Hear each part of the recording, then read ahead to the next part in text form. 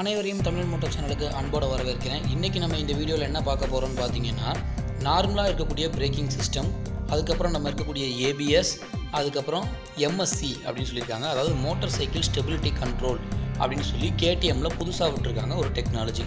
So இந்த மூணோட இருக்கக்கூடிய comparison பற்றி தான் நம்ம இந்த வீடியோவில் பார்க்க போகிறோம். ஸோ இது முழுக்க பிரேக்கிங் சிஸ்டம் பற்றிய ஒரு technical video. So first of all பார்த்தீங்க அப்படின்னா, ஏபிஎஸ் இல்லாத வெஹிக்கிள்க்கும் ஃபஸ்ட்டு ஏபிஎஸ் இருக்கக்கூடிய வெஹிக்கிள்க்கும் என்னென்ன வித்தியாசம். ஸோ இப்போ ரெண்டையுமே கம்பேர் பண்ணி காட்டுறாங்க.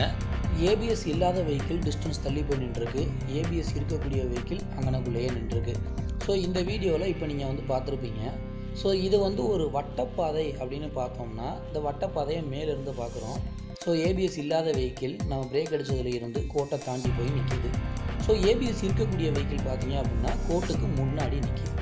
ஸோ இப்போ ஒரு வளைவான பகுதியில் நம்ம பிரேக் அடிக்கும்போது நம்மளுடைய வெஹிக்கிளுடைய சிஸ்டம் எந்த மாதிரி ஃபங்க்ஷன் ஆகுது அப்படிங்கிறத கணக்கு பண்ணி அதுக்கு தகுந்த மாதிரியான சிஸ்டம் டிசைன் பண்ணியிருக்காங்க.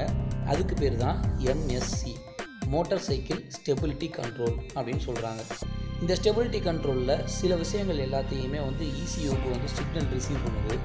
ஒரு உதாரணத்துக்கு சொல்லணும் அப்படின்னா, லீன் ஆங்கிள் சென்சார்னு ஒன்று சொல்லுவாங்க. ஸோ அந்த லீன் ஆங்கிள் சென்சார் வச்சு வண்டி எந்த அளவுக்கு சாய்மானத்தில் இருக்குது அப்படிங்கிறத ஐடென்டிஃபை பண்ணுறாங்க.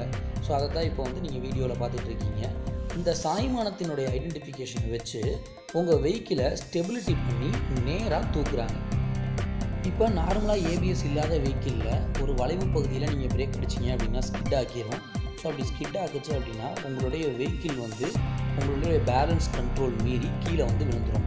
அதே இது ஒரு ஏபிஎஸ் இருக்கக்கூடிய MSC சிஸ்டம் இருக்கக்கூடிய ஏபிஎஸில் சாய்வான பகுதியில் நீங்கள் பிரேக் அடிக்கிறீங்க அப்படின்னா உங்களுடைய லீன் ஆங்கிள் சென்சார்னு சொல்லக்கூடிய சென்சாரை வச்சு நீங்கள் எவ்வளோ சாய்மானத்தில் இருக்கீங்க, உங்கள் வண்டி எந்த அளவுக்கு சாய்ந்திருக்கு அப்படிங்கிறத பார்த்து நீங்கள் போய்கிட்டு இருந்த அதே பாதையில் உங்கள் வெஹிக்கிளை நிறுத்தும்.